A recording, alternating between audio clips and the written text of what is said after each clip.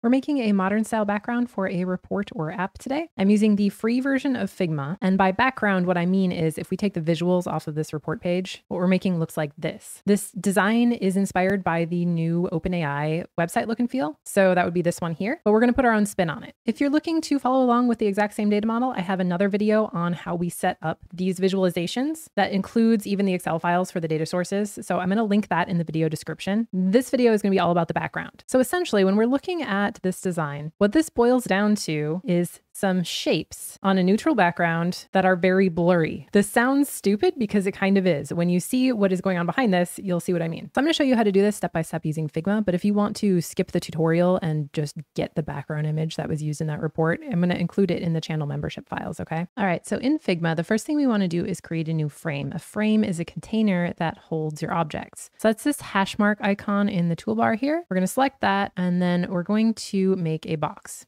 The size of the box doesn't matter so much. We're going to change that in a minute. I'm going to rename this to something more descriptive. So this frame has dimensions. What we want is for the dimensions to match the aspect ratio that Power BI uses by default. So that's 16:9 typically, which comes out to, in pixels, 1280 by 720. All right, here's our box. So the design that I like has a gradient background that is kind of a soft blue that fades to white. So if we scroll down on this right-hand sidebar, there's a fill color here. If you select the color, you get a pop-up that lets you choose your color or set it to a gradient. So gradient is the second icon here. For our top color, I'm going to pick kind of a soft blue. It's like maybe this one here. And then we're going to fade it to a gray that's so light that it almost looks white, like that. And if I close this color box, you can see that we get a control over the size and the color of the gradient. So you can change directions on this thing if you want to. I'm going to leave mine straight up and down. I'm going to drag this color down a little bit just so that the color fills a little bit more of that top section. So next comes the shapes. So what you can do here is kind of overlay multiple regular shapes, kind of like ovals and circles, or you can do blobs. So blob shapes are easier because you need less of them to make something that's kind of regularly irregular. So if you don't want to DIY your blobs, you can just go to this Actions menu down here in the toolbar, and under plugins and widgets, search blob. Somebody has made a plugin that creates random blobs. So if we select that,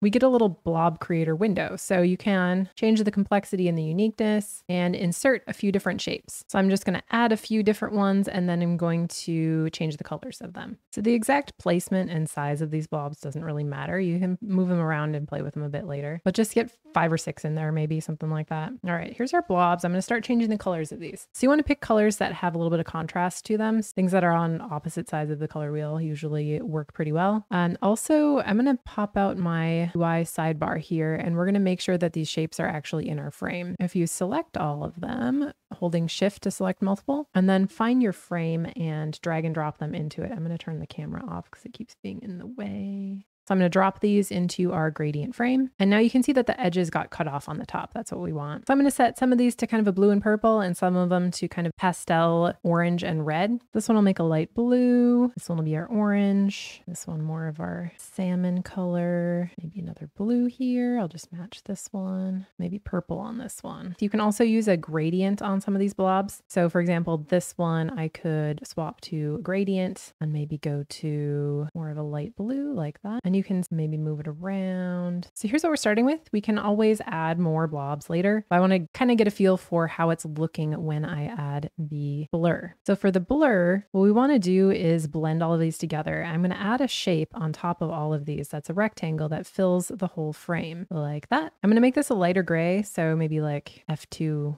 F2, F2. And then we're going to set the transparency on this to something more moderate. So maybe 20%. That's going to mute the colors a little bit, which is actually a good thing, but it's also going to keep it visible. So if you set this to 0, you won't be able to see the blur. So I'm going to set it to 20%, and then we're going to add an effect. So under effects, click the plus icon. It defaults to drop shadow. Just change it to background blur, and then dial up the blur size. So this icon next to that drop down box will let you change the blur amount. So I'm going to set mine to say 100 and see how that looks. So that's pretty good. I feel like we could use one more shape in here. So I'm just going to copy and paste one of these, maybe this one, to duplicate it and then kind of move it around until until it looks good. So I'm going to maybe make this one orange, size it a little bit. So there's our blurry shapes. Now, if we want to put cards for our visuals in Power BI, we can do that too. The shapes behind the visuals are not just for looks, so they actually help your eye when you're looking at a report rest on the appropriate places. If we want to get fancy with this, we can do sort of a glassmorphism effect where there's some transparency on the shapes, or you can just make them white too. Either will work. So I'm going to add some rectangles, and these are going to go behind our visuals. So I'm going to kind of try and place them about where I expect the visuals to be. If you want to be precise about it, you can actually put a screenshot of your report on top of here just to figure out where to place the boxes, or you can just resize them and move them around once you've imported your background.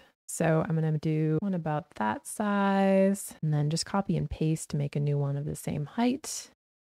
And 2 more. So make sure these line up. There's a snap to grid helper in Figma. But what you can also do is if you hold down the Alt button, it'll tell you how far apart your boxes are. So these are 37 pixels. That one's 33. So I should probably make this a little bit narrower. Good enough. It looks like I've made these a little too tall. So we're going to go like, so I'm going to make these white. I'm just going to hold Shift to select all of them and change the fill to white. Then set them to about 20% on the fill amounts. That'll make them translucent. And then if you want to, you can add a very slight border on these. So if we add a stroke line and set it to a light gray, that's kind of a nice effect. And we can also add a drop shadow. So don't go crazy with the drop shadow, make it subtle. So if we add an effect, it'll default to drop shadow. We want to dial back the color fill quite a bit. I'm going to make this like 4%. That's still too much. How about 2%? And then I'm going to increase the blur too. So from 4 to 8. There we go. So that's pretty subtle. All right. So we're ready to export this and import it into Power BI. So I'm going to select the frame. So click on your frame title. You need to make sure the frame is selected because if you have something else selected, it'll try and export that individual object and you don't want that. And then click on export in the right-hand sidebar. And I'm going to do PNG, but I'm going to 2x it. So 2x is going to make it so that when people have larger resolutions, it's not going to be blurry because we have the edges of the boxes and that kind of thing that we want to stay sharp. If you want to optimize it, what you can do is use a tool like Tiny PNG to decrease the size of the PNG files without noticeably decreasing the quality. So that'll make it load faster. So I'll export this and it went into my downloads folder. So if I wanted to use Tiny PNG on this, I'll just run through this real fast. So Tiny PNG is a free tool that reduces the size of PNG files. So if you just drag and drop this onto the window, it'll give you an optimized size. This is something that web developers used to use all the time. They probably have a way to automate that at this point, but so you can see it's 71% smaller. I'm going to download that and then we're going to import that in Power BI. All right. So I've got my visuals in Power BI. Like I mentioned earlier, if you want a walkthrough step-by-step of how to make these visuals, I have a tutorial on exactly how to do that, including the data sources for it. So all I did here was I took the output from that tutorial and I changed the primary color from a teal to a navy blue. And I decreased the line size of this line chart from like 2 or 3 to 1. And same thing with the border on this card. And the one other thing I did was add a border around the gray bars on this chart because the gray kind of blended in a little bit too much so you couldn't see where the bar was. So that's the only difference. So now I'm going to import our image. So what we're going to do is click on the white space in Power BI behind your visuals, make sure you have nothing selected, and then go to the visualizations tab, go to the format your report page under canvas background. So click on browse, select your image, and then it'll look like it's not doing anything, but what we need to do is turn off the transparency. So set it to 0 and then change your image fit from normal to fit. Then we want to rearrange these so that they fit in the boxes. The other thing that you want to do is to make sure that your view is set to fit to width so that when people have different screen sizes, everything fits on the page properly. So I'm going to finish moving these around like so.